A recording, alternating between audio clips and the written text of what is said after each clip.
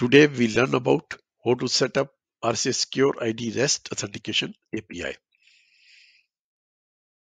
RSA SecurID system consists of Authenticator, Authentication Agent, and Authentication Manager. So Authentication Agent is a piece of software which is responsible for processing user authentication requests. So most of the equipment which support RSA SecurID, they will come with the Authentication Agent software. But in case if we want to add support for RSA SecurID on a new equipment, then we can use RSA SecurID REST Authentication API in any programming languages. So in case if we have decided to use the REST API for implementing support for RSA SecurID, then we need to set up REST API on Authentication Manager. So we will log into Authentication Manager using the security console. And what we will do, we will first enable REST API by simply going to setup, system setting, and then enabling RSA SecurID Authentication API.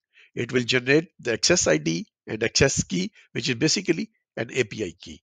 And the second important thing which we need to do is we need to add the host or the switch or router on which we will be implementing the authentication agent. It is the host which will be sending or processing the REST API requests. So we will go to the access tab, we will go to the authentication agent, and we will either add the IP address or the host name.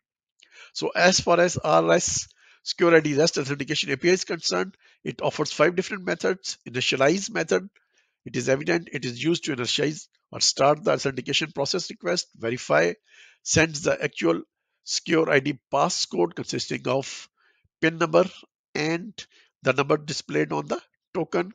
We can cancel the request, we can check the status of request, we can check the support for different languages by using the resource method.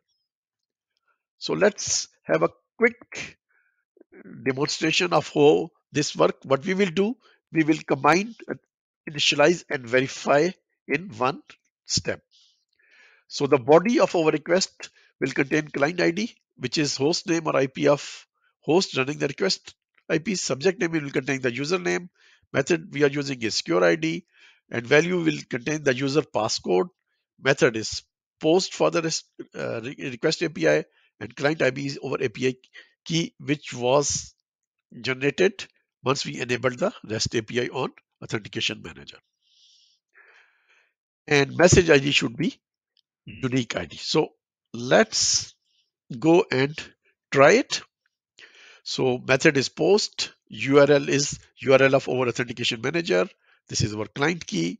So content type is application JSON. So this is IP address of our authentication manager. This is the username, and we need to add the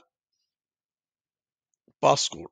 So first thing is PIN 2, 3, 4, 5, 6, 7, 8, and now I need to add the token. So I have to quickly look at my mobile phone, and the value of token is 84008900.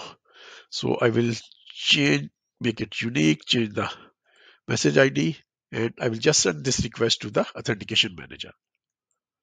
So message has been processed. So let's see what is the reply. Reply is success. So what happened is we sent or we combined both the thing. We combined initialization as well as verification in one step.